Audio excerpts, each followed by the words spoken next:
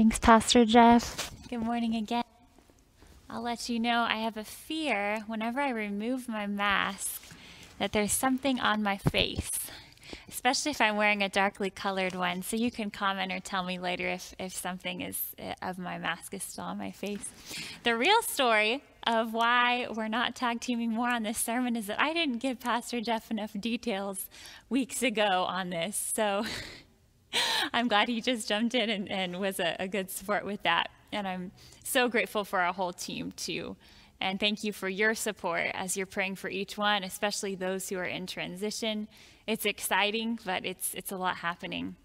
And I'm grateful for AdCom, who God is blessed with wisdom. And I know I'm glad that all the weight of that decision, those kinds of decisions don't rest on my shoulders. So glad that we're a team, that we're a family. This morning, as mentioned, we're going to be turning in God's Word far, if you open up your Bibles, far towards the back of the book. As I think about Revelation, apocalypses, right? That's the word for it, the apocalypse. That seems a little dark. Everything happening towards the end in 2020, people have been talking about different things. It makes me think about everyone has their own way of, how do we say, kind of your readiness routine, okay? So growing up in my family, my parents would always tell us, okay, everyone, we're going to try to go out the house at this time. Maybe we would have a road trip, and so my dad would have ambitious plans of leaving at 4 or 5 or 6 a.m. in the morning, and they've got like a 4-course breakfast going on, and they're just starting to cook this thing and get this thing ready, and the passive-aggressive comments kind of start coming, like, oh my, look at the time, leaving in 5 minutes, or can I help you put the cereal away, or things of that nature.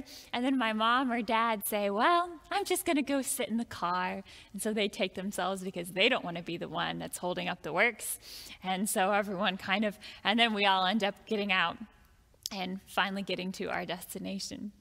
But what are you up to? What are you doing? Is it that 4-course meal? And it's funny because we all have our different mindsets. Some of you I know are extremely punctual. You're 30 minutes early. You have your whole routine in place. I envy you, and I'm trying to work on it. But it makes me think of Revelation, because Revelation starts out in chapter 1 so beautiful, and we're not going to focus on the first 3 verses, but just to start with the framework here. It says, the revelation of Jesus Christ, which God gave him to show his servants what must soon take place. He made it known by sending his angel to his servant John, who testifies to everything he saw, that is, the word of God and the testimony of Jesus Christ.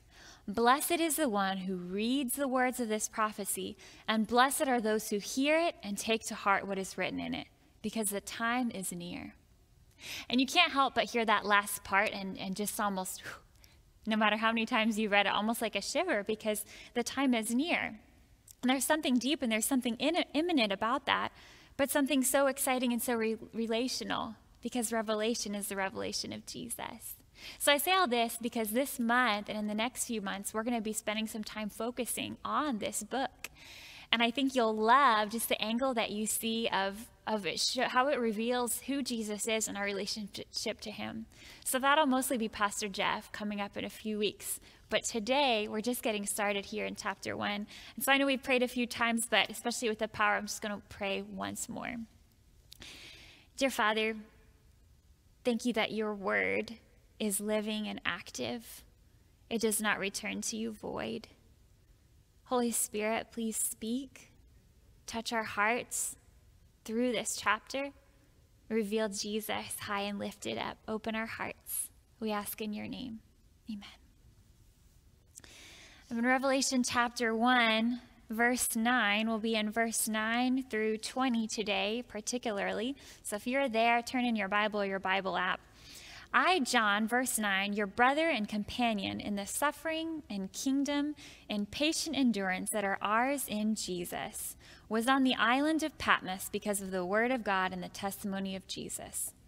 That is quite an introduction. Makes me think of some jobs I've had in the past where you would ask one of your coworkers, how was your day? And they would say, character building.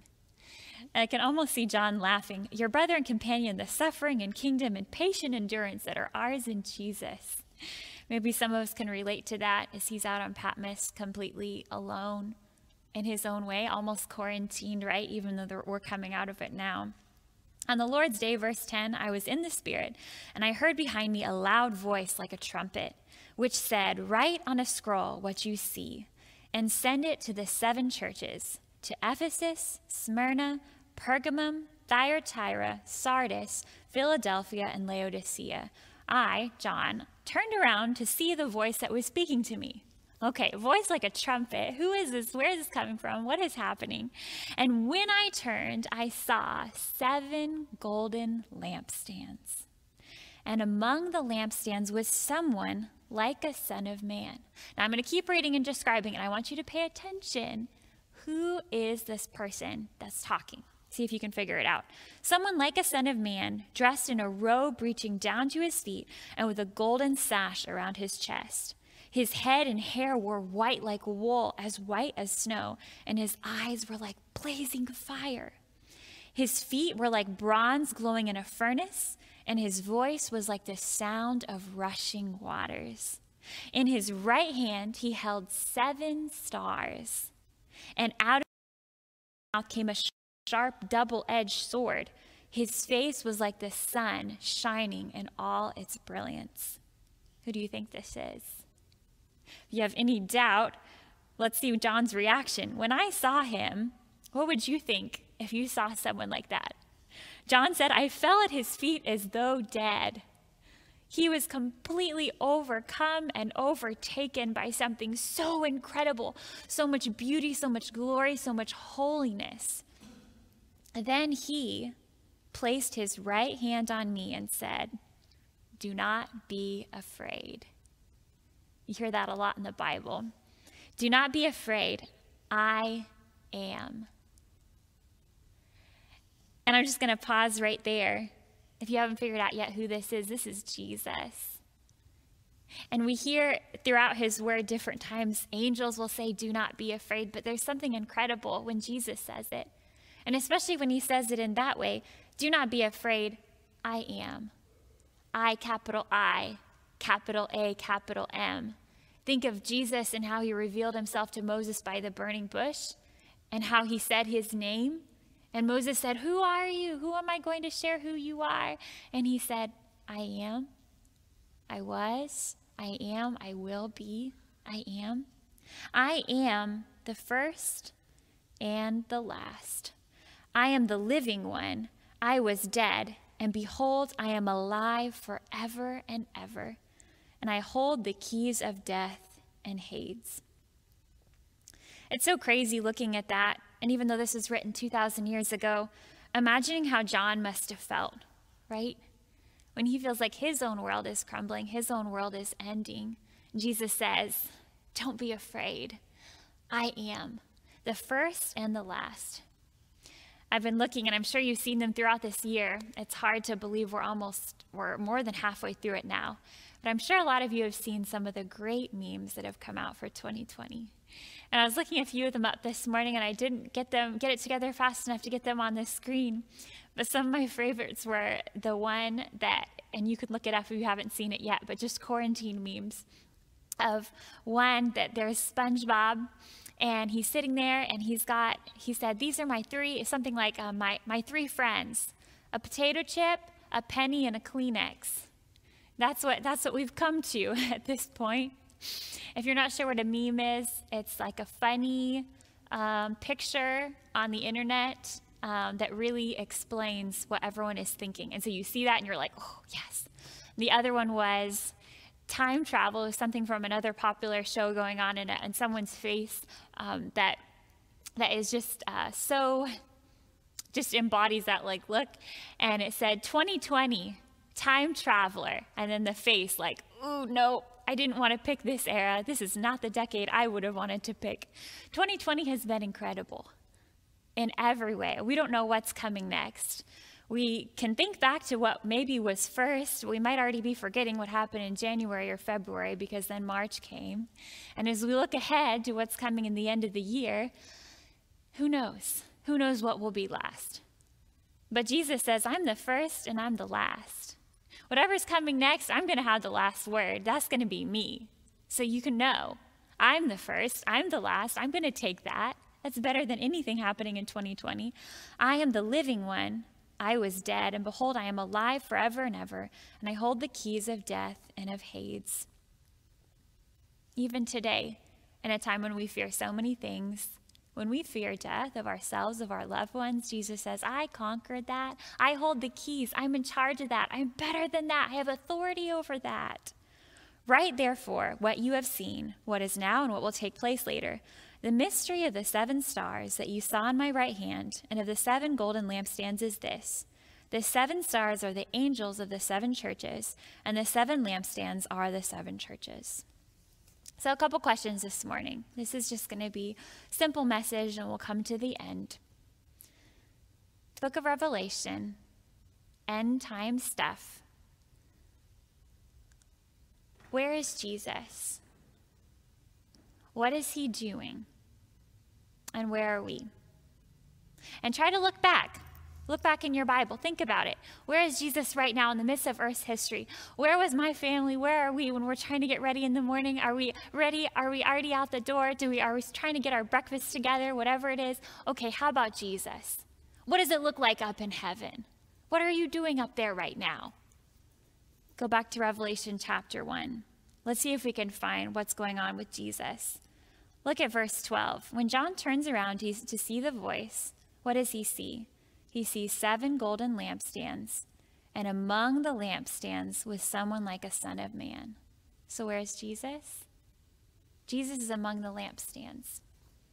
And if you look it up, those words exactly right there, different translations might say in the middle of the lampstands, in the midst of, but the actual wording is in the midst of, just right in the thick of it. Think of like a smoothie and you're pouring all the things in, and maybe that you put in a banana or you put in some milk and it's just right in the midst of it. And it's all together and shaken up together and you can't really separate it. Or maybe when you're right in the midst of, you have one of those big, huge couches and everyone is crammed in there, not 6 feet apart. You're right in the midst of it. So where is Jesus right in the midst of? Jesus is among the lampstands. He's amidst the lampstands. Okay, this is a lot of nice symbolism. So he's in the midst of these candlesticks. Okay, candles are nice. What's the point? Keep reading. Go down back to verse 20. My Bible, these are in red letters, so that shows me that Jesus is talking. Write, therefore, what you have seen and what will take place later. Verse 20, the mystery of the 7 stars that you saw in my right hand and the 7 golden lampstands is this. Now pay attention. The 7 stars are what? The angels of the 7 churches, and the 7 lampstands are the 7 churches. Did you get that? So the lampstands or the candlesticks are what? They're the 7 churches. And if we look at verse 11, we can see their names: Ephesus, Smyrna, Pergamum, Thyatira, Sardis, Philadelphia, and Laodicea. And we're not going to go too deeply into them today, but we're going to be studying through these churches throughout this week. And you'll notice that these are actual physical churches that did exist, but they also represent God's people all throughout history. So they start from way at the beginning, right when Jesus went to heaven, and then the last church represents even the time that we're living in now. Okay, so what does that really mean? Where is Jesus? He's among the lampstands. He's among his church. In the midst of chaos and uncertainty, when there are so many places to be, there are so many prayer requests. We're praying for our churches and our healthcare workers and our politicians and around the world, and we're asking and for mission and praying for our neighbors and all this, that Jesus will come soon. Where is Jesus? In the very first chapter of the very last book of the whole entire Bible, Jesus wants us to know, right before I come back, you know where I'm going to be? I'm going to be right with my church, right here, right among the lampstands. And I hope that encourages you deeply today, because it shows me that even though God is omnipotent and he is everywhere and he sees everything, that at this time that Jesus is personally drawing so close to his church. Now, for all of you that are immediately getting in your cars and you're saying, let me drive to Forest Lake Church right now, get on 436. Hopefully we can escape the traffic. It's a Saturday morning, should be fine. I can get there because I want to meet Jesus. Okay, we have the pews kind of roped off, but still even then, there might be a few issues with that at this point in time. Let me assure you, is that what that means here? Jesus says he is among the lampstands. He's walking amongst the churches. He's moving. What is the church? Is it this building? It's beautiful, but is this the church? I had a conversation a few months ago that really stuck in my head. It was Saturday. I had just come back from, I would say, church, and I was with my grandparents. This is up in Tennessee, and they had invited me over for lunch, and my aunt and uncle got to come, and I think my brother and some of my cousins, somehow we were all in the area. It was really fun. We were probably having haystacks. If you haven't had a haystack, it's a taco salad. Good thing to have on Saturdays, on Sabbath. And I'm sitting there eating my haystack, and I'm like, let me just, kind of make conversation here. And so I said to my Uncle Bob, how was church today? Clear question, something you would typically ask on a Saturday, on a Sabbath. And he looked at me and he said, oh, you mean the gathering? Are you asking about the place that I went with the gathering of believers today? And I said, oh, if you can't tell, I have some very smart people in my family. They really keep me on track. But the way he said it, it really kind of put me in the right place. I had said, how was church today? I was thinking your experience of going to this building, of going to this place, being there for maybe an hour and a half. Maybe you sang, maybe you heard a sermon, then you went home. How was church? My uncle reminded me, not in so many words, well, I had a great time today meeting with the church. I got to meet with God's people. That was awesome. We got to worship. But yeah, we happened to go to a certain building. Just reminded me all throughout the Bible, a church is not a brick and mortar. It's not composed of anything, or no matter what part of the world you're in, whether it's mud or it's under a tree. A church is the body of Christ. It's his hands and feet. Jesus is walking among the churches. And right now, some of us are struggling because we really want to be in the physical church. And we really want to sit here and we want to sit in the pew and we want to be a part of it. It's part of our experience. And we're looking forward to that. But guess what? That's not where Jesus is. Yes, he's here because he's here everywhere. But Jesus is with you right now because you and we are his church. And Jesus is walking among his church all throughout the world. So this week, when you called up your neighbor, when you reached out, when you had a conversation with your coworkers, when you prayed with your family and had family worship, Jesus is there with his church. That's Jesus. That's where he is right now. And my last question is, okay, where is Jesus in these end times? He's with his church. What is he doing? Well, it's powerful enough just to know that he's there and he's walking among the churches and he's present with us. That's so encouraging to know that someone is right here, that I am not alone. But that's not the end of the story. What does Jesus say?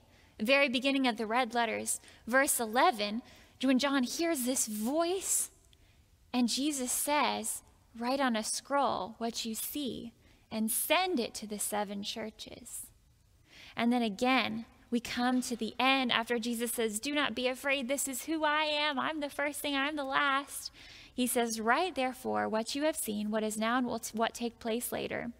I'm writing this, and then I'm going to jump ahead to chapter 2 and 3 and try to skim through with me. This will help if you have a physical Bible. Your app will work too. Jesus begins writing to each and every one of these churches throughout history. Chapter 2, verse 1, to the angel of the church of Ephesus write, these are the words of him who holds the 7 stars in his right hand and walks among the 7 golden lampstands. Jump down, chapter 2, verse 8, to the angel of the church in Smyrna write. Chapter 2, verse 12, to the angel of the church of Pergamum.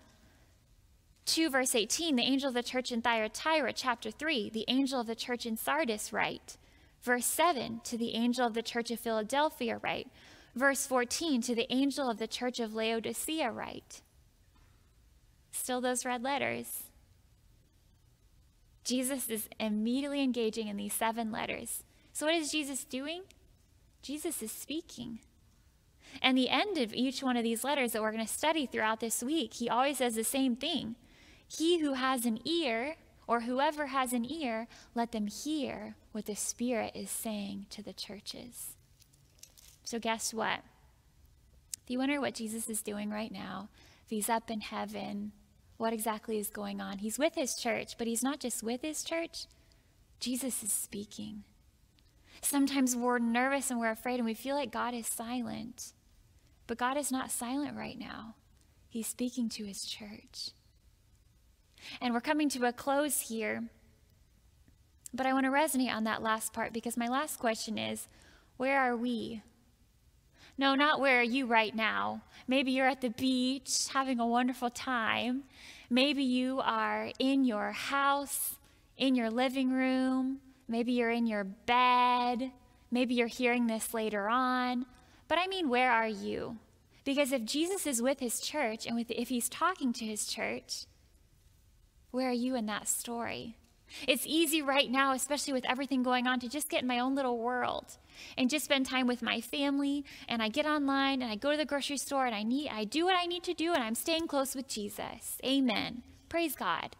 That's great. But Jesus doesn't really talk about just being with one particular person. He says, I'm being with my church right now. So are we being church? Are we being the body of Christ? Are we gathering together and finding some way to have community and calling people up in our church? Are we reaching out? Are we reaching out to our neighbors? Are we spending time with other people in a safe, yes, distant way? Are we listening? He says, whoever has an ear, let them hear what the Spirit is saying to the churches. If God is speaking right now, am I hearing? Yeah, I'm hearing. I'm reading my Bible every day. Good. But Jesus isn't talking just to one person. He's talking to his church. So there's some things I'm not going to hear if I'm just listening by myself. I've got to be together. I've got to be with you. I need to hear from you. Jesus is speaking to his church. And so I want to invite you, we're going to give you a few invitations in just a few moments to listen to what God is speaking, to say, speak, O Lord. Because he's speaking not just to me, not just to you, he's speaking to his church. How is he calling us to engage in that? How is he calling us to engage in church and being connected with him as his body? How is he calling us to listen together as a church right now? Speak, oh Lord. Let's open our hearts.